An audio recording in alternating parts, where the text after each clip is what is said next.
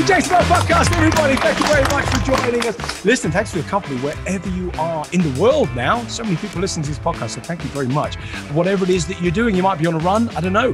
You could be down the gym. You could be on a train, plane, automobile, or you could be in the kitchen rustling up something lovely, which is a beautiful segue introducing my next guest. My next guest is a professional chef, an ex-model, which is why I'm always glad, of course, sometimes when I don't have video on these podcasts. He's the face of M&S Food. He's the social media cooking sensation is the best way I would describe him. He's now infamous Cook Along with Chris Instagram series has been seen by tens of thousands of people. He has a very large celebrity following, particularly with that series, and we get on to that as we do the podcast.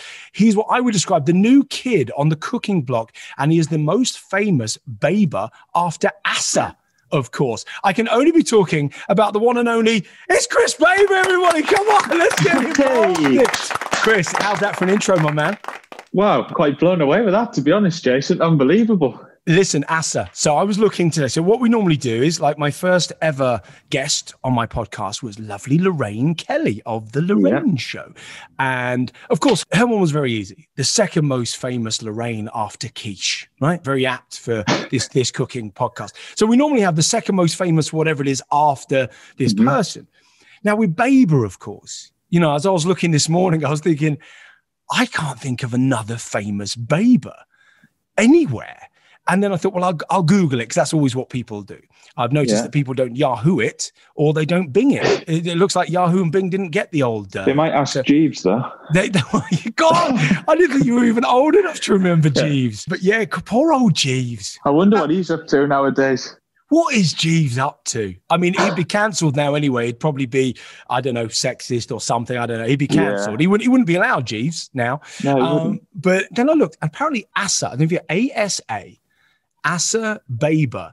And there's not a lot of information about this person. All it says is they are the most famous Baber. Well, I think Asa, somebody is about to take your mantle. And that would be Chris Baber. Now, look, there'd be some people stuck in I don't know where they'd be stuck, but that might not have heard of you or come across your work. So you're a professional chef, ex-model. I know you was in a show in 2016 called Yes Chef and you won there. So, and that was a BBC show as well. How does one go from being a professional model and then go, well, I think I'll be a chef? Or was it always you had the passions for both, or you didn't have a passion for modeling? I don't know. What is it? Okay. Well, first of all, what an intro. Asa Baber. I need to check this guy out. I'm going to ask Jeeves about him. How did I go from that to that? Well, food was always the passion from growing up. I can't remember not getting in from school, just cooking dinner for my parents and loving the process. And also putting a smile on people's faces. I think you make people happy with food. That's what makes you enjoy it. And then the whole modeling thing, you know, I didn't go to uni. I didn't go traveling. I was working in jobs that I didn't really enjoy. I had no passion for. Cooking was obviously always a passion and a hobby. And then I got pulled into modeling. Friend of mine doing pretty well with it. Chris, you can make a few quid. Come and do this. And I was doing it a few years or whatever. And then, you know what? I used to text pictures of food to my friends, like just send texts. And my friends were like, you should get on Instagram. I'm sick of getting texts. Show people how to do it. I thought I'm not really into this social media thing, but hey-ho, I'll give it a go anyway. Then 2016, started just literally taking pictures of me dinner every night, posting it online on Instagram. And then a few months later, some guy messaged me. I thought it was a joke. So now I'm researching for a show called Yes Chef on BBC. Do you want to do it?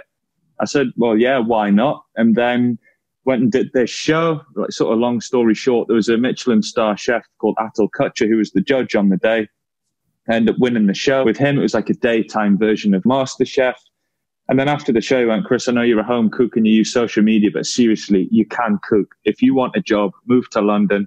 You can work in my Michelin star restaurant. 2 weeks later, I packed my bag, left Northumberland and moved down to London. And that is really it. That's the story. Wow. Never looked back since. But do you know what? I'd never taken a risk in my life. Like I say, I hadn't been to uni, hadn't been traveling. I was 25 at the time, still living with my parents. And I thought, do you know what? I've just got to go for it. And Atul, funnily enough, on the application for this TV show I had to fill in, it said, who's your favorite chef? I'd written Atul Kutcher. And then you had to create like a signature dish on the day. And I created this pan-fried sea bass with a coconut curry based on one of his recipes from one of his books. So I turn up. I didn't know he was going to be there. I've got all these ingredients laid out in front of me. And he walks down to the table, looks at the ingredients, and he's like, Chris, I'm pretty confident what you're going to cook today. And just looked at me. I'm thinking, my God, this could go one or two ways here. He knows I'm cooking one of his dishes. Either way, I was like shaking like a leaf, carrying this plate of food up to him. And I remember I put it on the table. He took a mouthful. He didn't say anything for about 10 seconds. And he just went, you've absolutely nailed it. And those words still give me goosebumps. That was the moment where you go from getting recognition from friends and family to a Michelin star chef saying you can cook. Then that's what really gave me the belief to think, do you know what? I should be doing something with my passion. Well, that's a sliding door moment. That is what I call a sliding door moment. And that's why those words will inevitably be with you for the rest of your life. And indeed, in many years to come, when you write your autobiography. Yeah. That is interesting because when I was 25, I left London for the first time. I didn't go to uni. I didn't do any of that stuff either. Yeah. I left London to go to Birmingham, weirdly, to run a stop smoking clinic. And I was way out of my depth. But it was a massive risk. And in the same way you were 25, went down to London. Now, how long were you down there for? Because you've returned, presumably, to and where's your hometown? My hometown's Northumberland. You know, I'm still in London. So, okay. Yeah, I went to work in the restaurant, which was amazing. I was there 6 months. This is when I really realized what my true passion is. It's not just food, but it's inspiring people to cook. I was learning an incredible amount in a fine dining restaurant in Mayfair. Incredible food, amazing experience, elevated my skills. But what I missed was that feedback from Instagram where I'd post one of my own recipes and a family would message and say, Chris, cooked that with the kids, ate all the veg, it was delicious, we're having the leftovers for lunch. That is where I get my kicks rather than serving fine dining food in a restaurant, which I've got a lot of respect for, but I realised that isn't for me. I'm all about educating people. Yeah, and you do. And you also impact. We had a conversation not that long ago. I happened to be in Portugal at the time when we did. And I just remember coming across your platform, and I come across quite a few people's platforms, and they tend to be, it's an awful thing to say, but there's a great deal of them, and I'm sure that you would agree with this. They aren't very genuine. What they're doing it for, their passion is to become known and famous rather than what they're about. Like my passion was always about juicing. It was always about changing lives, and it remains that way even today. And I was watching this Cook Along with Chris series. And by the way, anybody listening now, they're all on his Instagram, right? All the links will be up there as well. But you just go back. They're timeless as well. And it's wonderful because during the whole lockdowns and everything else, I don't know when people will be listening to this because it'll be timeless anyway, but we're recording it pretty much as we're about to come out of the third lockdown in the UK. And of course, a service that you've been providing, which it is because it's free for everybody. I mean, you think about this is that nobody's paying for any of this, and you are buying all the ingredients, you're making all the recipes, you're running around like crazy because you're doing a million things. You're being called upon by God knows how many people. And you can only do that really if you have a genuine passion for what you're doing and you're trying to get to more people. And I've noticed you have, like I saw one that you're cooking along with Paddy McGuinness. And I was like, this is like Jamie Oliver on steroids back in the day. It's like, where did this guy come from? And like I said, I'm a northern, well, I don't sound northern, but all my family from Yorkshire. Boot down. And there's something, I don't know, there's something about up there. It's just that genuineness. Again, I keep saying it, but you are one of the very few genuine humans out there that are doing what they're doing, which is why before I was coming on today to record this, I went, God, if there were shares in Chris Baber, I'd buy them. I said, because this guy's going to be freaking huge. You're big enough already, but you're going to be freaking huge. And rightly so. And not because you want to be huge. So how did Paddy McGuinness, how did these celebs come about?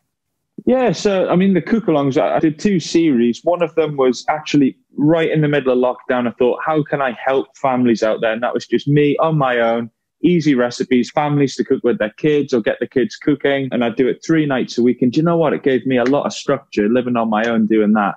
And that was really good fun. And it was just the sort of food you want to eat for dinner. That's how I describe my food. Bangers and mash, easy curries, the sort of food we crave. And the most heartwarming thing about that was getting messages from a family's picture. A young lad stood on a stool with his dad saying, oh, the lads cooked this tonight. It's the first time they've ever cooked anything together. We're going to make that every week. And to think I've inspired people to start cooking and even their first meal with me, it's absolutely, well, like I say, heartwarming. And then on the other side of the cook-along, I started a bit of a celeb series. Again, I think that was... I'm losing track of which lockdown was which, but I'm thinking there's been so many of them. Yeah, And this one, again, I mean, it's teaching them to cook, eat food at home. A lot of them, like Paddy, I'd met him doing jobs with M&S. Who else have I had on? Joel Dommett, Ryland, Tom Daly, Vic Hope, Jenny Faulkner. There's loads. And a lot of them I've met maybe once or twice. We keep in touch. Some of them I'm quite close with anyway. And just say, look, let's have a bit of fun. Is there anything you'd like to learn to cook that you've maybe eaten in a takeaway? We called it Baber Flavors Takeaway. Or anything. Well, you can't just skip by that. The Baber flavor. I did see a hashtag called Baber flavor. I did see that. Yeah, that's sort of the hashtag I've gone with. I thought, what rhymes with Baber? There's not any famous Babers. Nothing much rhymes with it either. So I thought, does flavor rhyme? Kind of. We'll roll with it. Go with it. Baber flavor. I like it. Anyway, so go on. I interjected. Yeah. So the celeb one, I mean, that was just really good fun. And just literally go on there. I'd send them the list of ingredients. We'd log on, have like an hour cooking along together. And at the end, they've ended up with this dish in front of them. They'll eat it and go, do you know what? That was really easy and delicious. And I think that just sums me up. It's food for anyone. It doesn't matter who you are. It's real food for real people. And these celebs, they're all normal people at the end of the day. By the way, Chris, that's a good name for a book, that. Real food, real people, Chris Baber. I see it already. Yeah, I think I mean, that sort of sums it up. Real people living real lives, I think. Keep it simple. Everything you can buy from the supermarket. But yeah, the celeb thing, a lot of fun. I mean, the one with Paddy, God, you can watch them back on my Instagram. At the time, I'd been probably in the flat on my own for about 8 weeks or whatever in lockdown. And it was the most I'd laughed in not just lockdown, but I think for a couple of years, where literally he was rinsing me. But he's the nicest guy, you know. And we made this old-fashioned cheese and onion pie. He said, it's what I used to eat growing up. No, I saw it. I watched it. I thought it was freaking hilarious. He had a busy day. He had a load of builders and that turn up at the house. So I'm standing there ready to cook. And either way, you ring me up. Sorry, I'm late. I still want to jump on. And yeah, it was fantastic. But they've been really, really fun. And I put that series on pause at the minute, just because we're coming out of lockdown. The nights are getting lighter. Maybe I'll resume it later in the year, or it could even be a good TV show, something, couldn't it? I think it'd be really good. Yeah. And the thing is that some people listening will go, oh, well, what does it matter if a celebrity is cooking because they're just humans that do another job? I think we can't underestimate the power of the public eye influence. And people talk about that negatively sometimes, but I think it's an incredibly positive thing, especially when it comes to something like this. Now, what lockdown and everything else has taught most people is that taking care of what they put into their body is of paramount importance, Chris. Not slightly okay, not that we're all, indestructible. We need a very strong defense system. Now, what I, again, love about what you do, everything that I've seen anyway, unless I'm wrong along the way, but everything I've seen you do is all about fresh ingredients. It's what I call low HI food. Don't look it up. I made it up. But it's called low HI food, low human intervention. So people say, oh, should I be a vegetarian, a vegan? I said, look, I'm not advocating any of that stuff. What you should look for is low human intervention food. So how much has a human interfered with my food? Take a chicken Kiev, for example. You can make a very healthy chicken Kiev. You also know that you can get a chicken Kiev in a packet that has never seen Russia or a chicken for that matter. And so yours is about, like you said, it's normal meals. But anybody, chefs have tried it in the past, but you make it so anybody can freaking do it. Anybody. Well, I think the thing that summed it up was when I had kids cooking along. I've always said the food's easy, but when you've got thousands of kids around the country cooking these recipes, it's easy enough for a child to do. The way I look at it, my food is easy enough for a complete novice, but the flavor of it will satisfy someone who's really into food. Didn't you just break a record of some kind? Did I read that somewhere? I forgot about that. I broke the world record. I do that. Yeah. I break world records all the time, and I just forget. It was a long day that I just landed. We've been filming in Jersey, doing some Jersey Roll stuff. I'm massive on British seasonal ingredients. And then we got back and I went to M&S and we planned this world record attempt. So I think we got the world record for the world's largest live cook-along. So that was pretty fun. Pretty fun. That's a great accolade, isn't it? The biggest cook along. And like you said, when you see a family cooking together, and one of the things you said earlier on in the podcast, it's just one of those heartwarming dishes, right? But it's also heartwarming stories. You can glaze over, I suppose, a father cooking with his son for the first time. Yeah.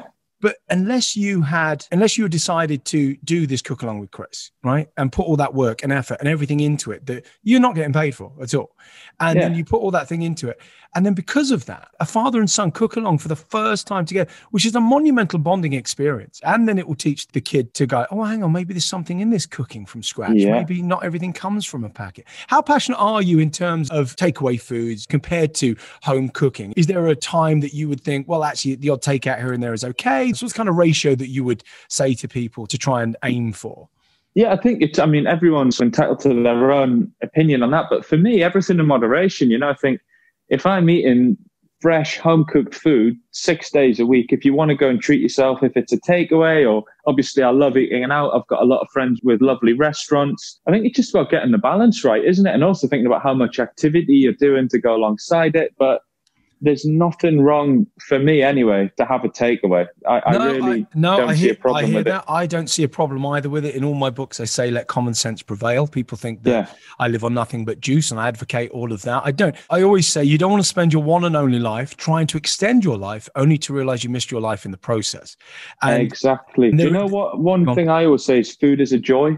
Like, it really is. It's one of the joys in life. And if probably just similar to what you're saying, if you spend your life focusing too much on eating the good stuff, but you're missing out on what this joyful thing is. I mean, if you want to go and have a burger with your friends, it's not just about the burger, but it's about sitting around the table, having a good time together. And some people, I think, are so concerned, I can't eat that, I can't eat that. I think you've got to have a healthy relationship with food, and eating a bit of what you fancy does you good, in my opinion.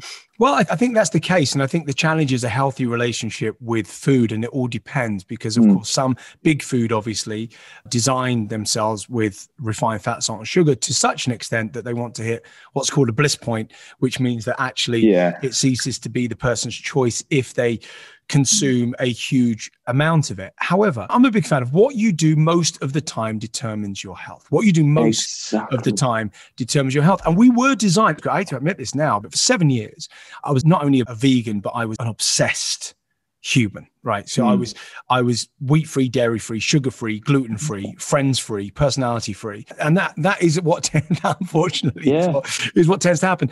I always cited the bonobo chimpanzee, which I just like that word. It was 99.99% genetically the same as a human, and they only eat berries and green leaves and so on. And that was my kind of evidence. But of course, that other 1% is a huge deal because the other 1%, as you just mentioned there, but bonobo chimpanzees don't go out for dinner. They don't cook along with their dad. They don't play chess. They don't have a dinner party. The ones that came out of that 7 years. And I think I was meant to go through that journey for whatever reason, but I did. And then realized that actually, like having a dessert as another example with your partner, for argument's sake, you get 2 spoons and it might be a, homemade profiterole, whatever it is.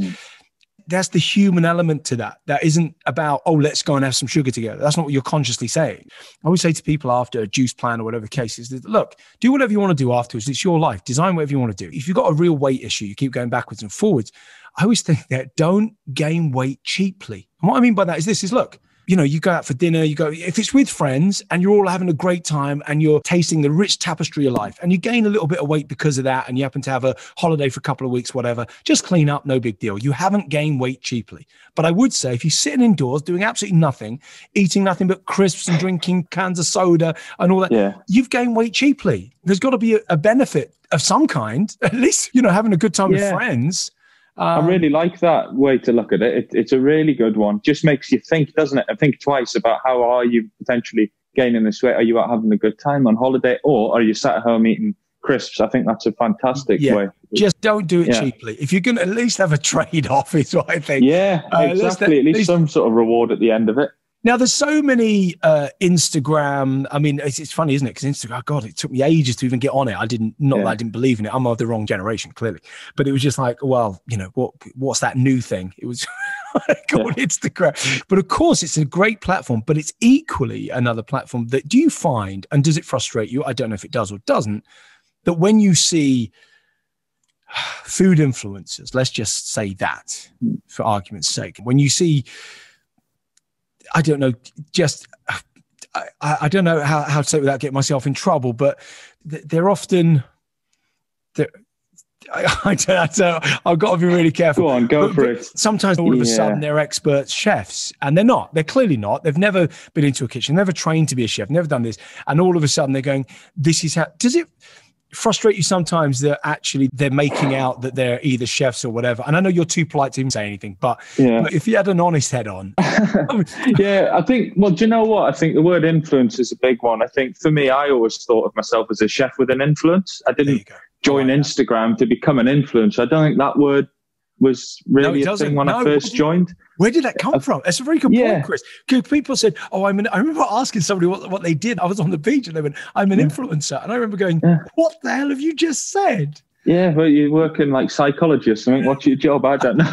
I think everything I do comes because I care about it. And as long as I focus on what I'm bothered about, if someone with millions of followers wants to do a cookbook and has all the recipes written for them, then let them go ahead and do it. But do you know what? I love what I do so much. I try not to pay much attention to people and I'm very selective with who I follow. So anything like that, I don't tend to be following it because I'm not interested. No, there is that. But it tends to pop up these days anyway. The odd thing does pop up and I think, God, I definitely wouldn't want to be eating that. That's horrific. I love getting into food. I mean, and I like the fact that you're on my podcast because people, again, for whatever reason, maybe because I've done it for 20 years, are convinced that I only drink juice, which nothing could be further from the truth. But I'm an abysmal chef, right? I'll be honest with you. Like, I've written one cookbook. When I say that, it was more my partner, Kate, that really, there was me, Kate, and a couple of others in my house, and we just put it together, right? We decided to self-publish it and this, that, and the other, because that's another story. But anyway, but we did that. And I love it. It's called Super Fast Food. I love the book and everything else. However, people say, are you going to write another one? Not in a million years, right? And I tell you why, because I don't think people appreciate the amount, like your cook along series, the amount of work that would have taken you. There's no way that people would possibly have an inkling from the shopping, finding the ingredients as well, because you might set out to do a recipe and then go, I've got it there, and then you start hunting around God knows how many different shops. And during lockdown, that must have been a nightmare as well, because it's not easy to go shopping or to get a delivery slot or anything else. And I was looking at your stuff and I thought, do you know what? And this is why I wanted you on my podcast, because I thought you really are one of the very few chefs I think I can learn from him. Now, I don't normally think, because I'm quite I can do that, but I think I can learn, because I tend to be standing in the kitchen. I'm a stand in the kitchen guy that stands in the kitchen with a wholemeal pita bread, stuck it in the oven quickly, wait for it to get a little bit warm, shove a load of avocado, load of salad in there, maybe a little bit of hot salmon, boom, shove that in, bit of pesto, boom. Sounds all right. I can fancy that now, Jason. It's really quite nice. But it's very, I mean, it's not chefing. It's not even cook. It's nothing. It's throwing ingredients together, which is what I think I do. Like people go, oh, you've made a lovely salad. It's like, oh, come on, really? It's not, that's not, I mean, it's like you get away with murder because you're putting together a salad. That's not rocket science. Mind you, having said that, I've seen some abysmal salads, so I'll take that back a little bit, actually. Some of them are you think, really, that's not a salad? Some of these dodgy people you're following on Instagram? They're the ones. Some of these influencers. some of these influencers go, look, do you know an avocado, by the way? I don't know if you're aware of this. An avocado is the most photographed image on Instagram in the world. Do you know? God, it's amazing. I mean, avocados have barely made it up into Northumberland, where I am from. The further north you get, it is a funny thing. There is a definite, you are quite right. In fact, I don't know if you've heard of I lived in Booth down in Halifax for a year with my Auntie Hilda and Uncle George, and I went to school there as well. And she introduced me. You would have heard of it, I'm guessing, but explain what it is to our listeners, if they don't, something called dripping. Dripping. Yeah, dripping's basically just beef fat. I mean, correct. I love it. So if I'm doing roast potatoes, I'll do it in dripping. And it's a very Yorkshire thing. So if you go, I'm excited. This is how much I love food. Dripping in like Yorkshire and stuff. If you go to the fish and chip shop, they will do everything in beef dripping. So you get like a unique flavour around the chips and the fish because it's not oil, it's beef dripping. When I was a kid, it was always Fish and Chip Friday up north, and we'd make a special trip to go Harry Ramsden, lad. Aye. Yeah. And so lad, even the vegans can't have chips in there, can they? Because they're done in beef fat. No, and actually, I think it was one of the big chains years ago. Again, they were cooking them in some kind of beef fat or something at the time. Yeah. And I think that a few people that were vegan just went, well, that's crazy. But she introduced me to dripping. I was like, what is that? So I was about 7 or 8, come up from London because we got kicked out in the streets. Long involved story, Will Smalley's violin. But anyway, my Auntie Hilda was taking care of me. And I'm there and she goes, all right, I'll tell you what you need inside you, lad, a bit of dripping and a tea cake. And I was like, what is she just saying? I have no idea what you've even just said. So I thought it was a cup of tea and a cake is what I thought I was going to have. And then it can only be described as a very large white bap, right? This thing was almost the size of my head, right? I bet. And then she went, right, let's put a bit of dripping on that. I said, what's that? Anyway, so obviously it was the beef so from the day before, but it was swimming around in this pan that had been left out. It was like black. Not all of it was black, just at the edges and all that kind of stuff. She put it, lacquered it on like fat on white bread, right? Tons of salt. And even when I was 8, I thought, even there's an intuitive thing thinking, that's wrong. I took a bite of it. It was, as you've said, I know it's awful, and I'm sorry for my usual listeners listening in, or vegan or whatever. It was one of the nicest things I've ever had in my life. And but then think about the HI. Where was the human intervention? That was fat. They came out of a lovely piece of beef that was probably roasted on the Sunday. It's natural food, isn't it? No, I hear that, but we could get into such a big debate because some people, I mean, bear in mind, I spoke at several raw food events. So there's some people say that natural food, for example, they would say, well, if you cook it, it's not natural. Don't get me started on that because we could be here forever. But either way, it tasted good. I bet it did. Oh my God. It was one of those. And it was one of the hardest things really for me to stop eating. Yeah. And here's the weird thing that some of my listeners know and some don't, but I went on, my uncle owns a butcher shop and I ended up being a butcher. I don't know if you know that. I didn't know. Fantastic. I was a butcher. So my uncle was a really good cook. It goes along with that. Very few normal butchers, not these commercial butchers. He has one shop. Yeah. Everybody knows him. He is he knows how to cook everything and all that kind of stuff. And he's what I'd call a really good cook. I mean, he could have probably been a chef of some kind, but he was a cook. But yeah, he was very passionate. So when I went 7 years vegan, can you imagine I went down like a lead balloon with him? Oh, I bet. You can imagine, what bloody hell's happened to thee, lad? Yeah. What has happened to thee? You're withering away. And it's like, no, I'm not. I'm still all right. I'm still okay. Yeah. I know you don't have a book or anything like that, right? But because people will listen to this and think, well, I just want to go and grab this book. At some point, there's no question. You must be thinking about that because if you don't get a book out, I'll create the book for you.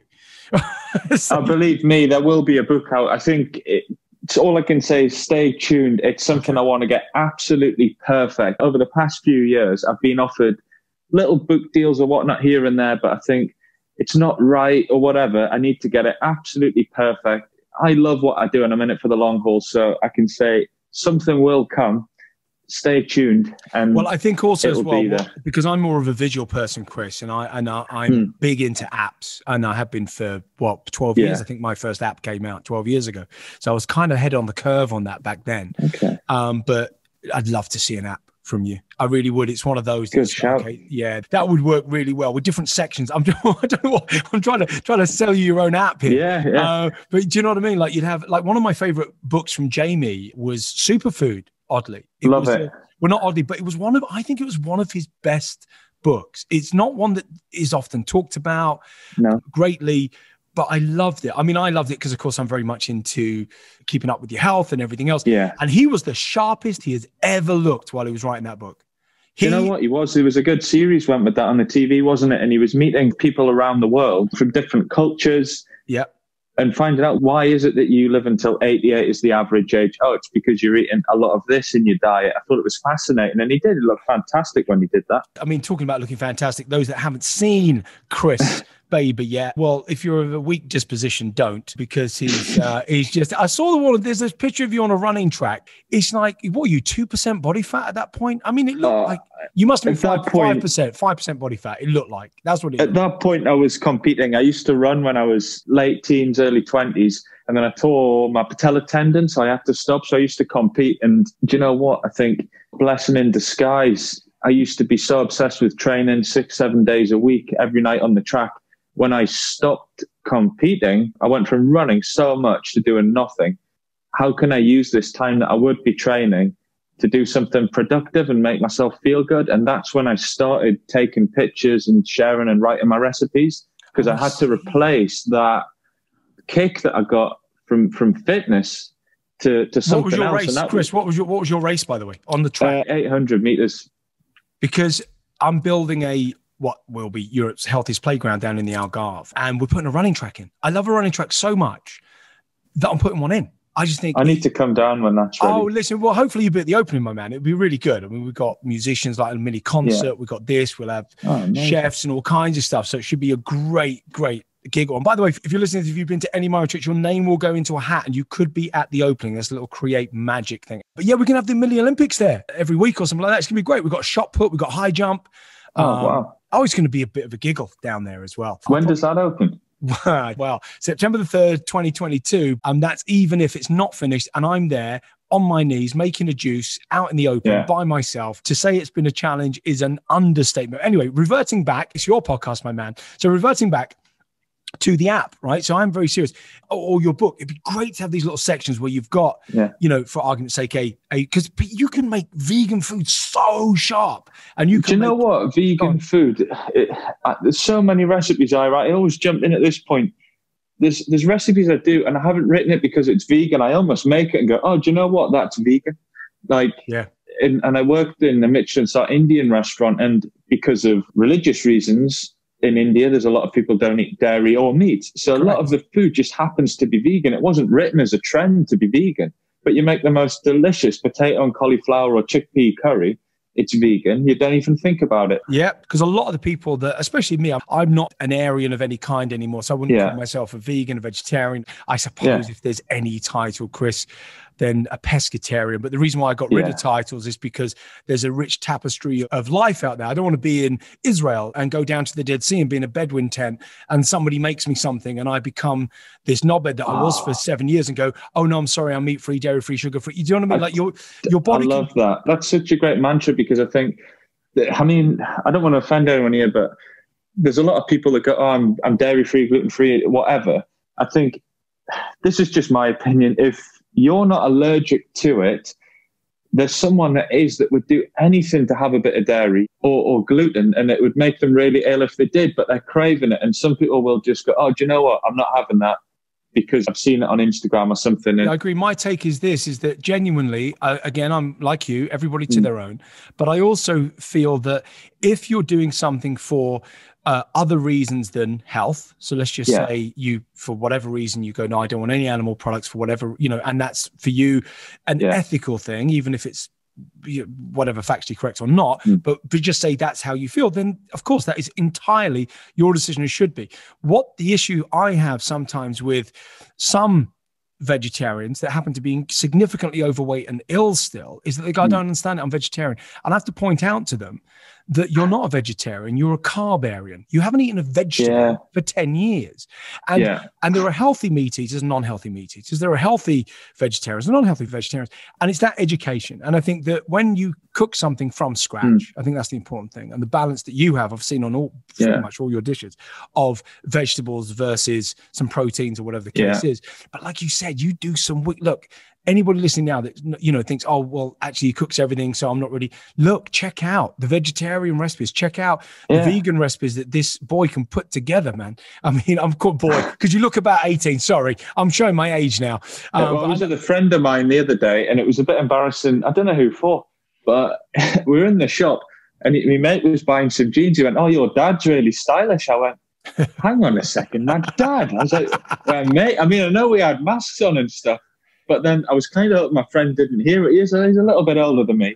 But yeah, so I don't know what happens. I used to go out when I was 17 drinking pints and all sorts, not getting an ID, doing whatever I want. And now it seems like maybe it's all this good food I'm cooking, but I'm looking youthful. You got a baby face. I mean, it might, mind you, it's a funny thing because I thought that would never change for me, but it does. I remember, I remember being in the States and being 28 and then going, where's your ID and stuff? And I had that baby face going on, and it's like, when does that happen? All I would say, Chris, is enjoy it, man. While it lasts. Listen, I was telling you, the good news is that every day I do wake up, and I think it's a great philosophy in life in general. If at any point you ever feel like you're getting old, I know it sounds weird. If you ever do get that feeling, not that you would for many years to come, but you just go, I'm younger today than I'm ever going to be again in my life. What a great day today is. That's fantastic, that. And it is. I don't go along with the other one, which is I'm older today than I've ever been, because you can get depressed about that. So it depends on which way around. Well, it's all mindset. Everything in life's about your mindset, really, isn't it? Of course it is, my man. Listen, I can't thank you enough for coming on. I know you're busy, but you've got you're doing tons of stuff at M&S. You're so sought after, and understandably at the moment. And it's one of those that I'm going to be trying to hunt you down in 5 years, and there's no way, you'd be so busy. It'd be like, there's no way you can get hold of Chris Babe. I'll be going through your agents. You'll be doing that. I'd be like, feel like one of those. But you bring, as corny as it sounds, but you bring something refreshing to the plate, Chris. You really do. And, thanks so much. I really appreciate it. And the fact you asked me to come on the podcast, I said to you, I was listening to this in the first lockdown. I said, wow, these guests are amazing. And I feel very privileged to be on here. And you've said some really nice things to me on here, but just when we've spoken in between, and for you to see how much I really do care about it, I think that means a lot to me, because I really do. All I want to do is show people how to cook food from scratch and have a bit of fun doing it as well. That is what it's all about. Yeah, well, I said that, and that is the thing. When we spoke separately to this was ages ago, before I even thought about you having on my podcast. And I just wanted to say to you, because people think, oh, am I saying this because he's on my podcast? But I'm not. I said this to you privately when we first had some interaction, just how rare it is to find somebody. And I left you a couple of messages saying just genuineness is very tricky these days to decipher, first of all, to find out who in the game actually genuinely wants to help people out there. And when you see somebody giving that amount of themselves and that amount of their free time and money to go and buy all these expensive ingredients and put them all together just so that, well, there's two things. I mean, I always say there's no such thing as a selfless good deed. That's from the Joey Tribbiani rule from Friends. Because, of course, ultimately we get something from it. And all of us needed a purpose during lockdown. I did Juice Along with Jace during lockdown. That's how it is, because we gained something from it. But it's a win-win, as corny as that expression is. It is a win-win. It's a win-win. And what's incredible, Chris, you knew about that father and dad because he told you. Can you imagine the thousands of people that you've influenced to cook? There's a knock-on effect. Oh, wow. They then say to their friends, oh, I'm going to cook. I mean, get a bunch of teenagers together, all cooking together. I don't think that's ever been done. That kind of stuff. It's like teenage cook along and boom. And I don't know, there's so much that still, you think everything's been done on the cookery front. It hasn't. Yeah. There's so much more. Yeah, there is. I think for me, it's just all about removing any barriers that people might have to cookery. Is it words that people don't understand, like saute? Well, actually, just say it in normal words. Anything I can do to make it easier to get people to cook. And I think for anyone that does want to start cooking from scratch, I always say it's a bit like that journey of when you start going to the gym or training. The first few weeks or 6 weeks is hard, but the first time you see results, you say, look in the mirror, you've gained some muscle or lost some weight, and you think, do you know what? I like this. And then that's when it becomes addictive. And I'll tell you what, the first time you cook the first meal from scratch for yourself and you eat it, or your partner or your family, and it puts a smile on their face and they're like, wow, do you know what? That is delicious. That is when you get that moment and you go, do you know what? That was really easy, tasted good, put a smile on everyone's face. I want to do that again. And when you get into it, I think you've inspired me. I'm not even saying this hyperbole. I think as I'm listening, I'm thinking, do you know what? Let's get back into the cooking gym and start working on cooking muscle again, like you said, and do it consistently so that your brain receives a reward for it, because then it will want to do it. It will want to do it then. And then think, actually, it's quite therapeutic to actually chop up some vegetables to do this and whatever. But I think there'll be people listening now think, do you know what? I haven't cooked in ages. I want to cook easy meals and layman's terms. I don't want this. And the irony is, you with M&S. So what we're talking about here is not just a normal chef, but we're talking about a hand-reared ex-model down in London chef. Not just any chef. Not just any chef. Yeah, it's been wonderful having you on. When, I mean, there's no question, you produce a book, an app, or whatever it is, I'd love to have you back again, because what I'd like to do as well, to go along with that, if that happens, which it will at some point, a year's time, whenever it is, I'll do a little cook-along, one of your 100%. I'd love to do that. And I'd like to come out and see you as soon as we're allowed. As soon as we're allowed. That's the word you look for. As soon as we're allowed, because we've all been naughty school kids and we've got to stay. Yeah, we're locked up. We're all locked up for a crime, Chris, I can't remember committing. But that's another political thing that I won't even get into. Ladies and gentlemen, he's the one. It's the only. Check him out on Instagram. Check him out everywhere. Go back over all the stuff that he's done. He is the new, like I said, cooking kid on the block. the way I'm looking at it, it's like talking to Jamie Oliver before he became the Naked Chef. This is like chatting to Jamie even just before then. This guy is going to be huge. He's big enough already. He already holds a world record. So many good things are opening up for this guy right now, and rightly so. The most genuine chef that I know is Chris Baber, everybody. Come on, let's have a round of applause. Thank you.